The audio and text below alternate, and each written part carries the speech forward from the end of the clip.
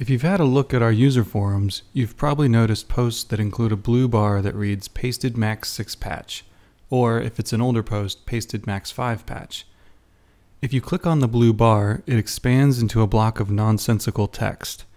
This is actually a chunk of patcher code compressed into a compact form known as the copy compressed format. You can copy this text and open it as a patch in Max, or copy your own patches into this format.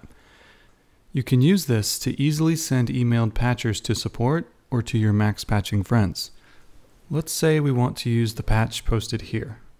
First we'll need to copy it.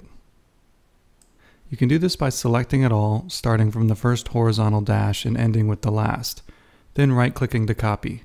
Or you can simply click once on the file icon over to the right and the text will get placed into your computer's clipboard in one step. The compressed patcher format was introduced in Max 5, which is why these patches are labeled Max 5 Patcher at the top of the text. Max 6 still maintains backwards compatibility with this format.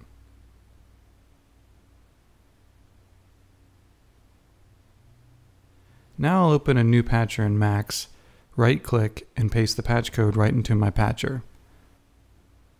Alternatively, you can choose File, New from Clipboard to make a new patcher and paste your clipboard contents all at once.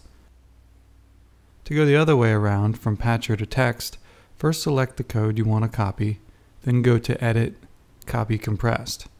Then paste the text into your email or forum post.